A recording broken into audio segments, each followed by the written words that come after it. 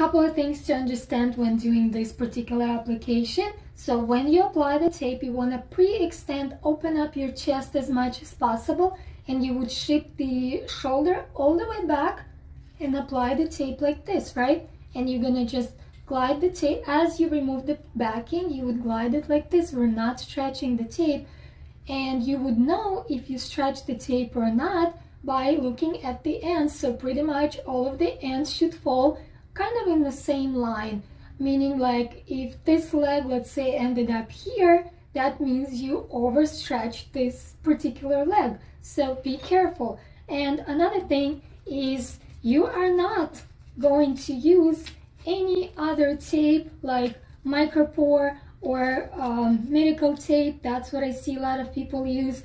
And those tapes are strictly designed to hold your bandages together, to protect your wounds. They're not designed like this to interact with your fascia, interact with your microcirculation, and all of the other things. So make sure you follow the rules and use the correct tape.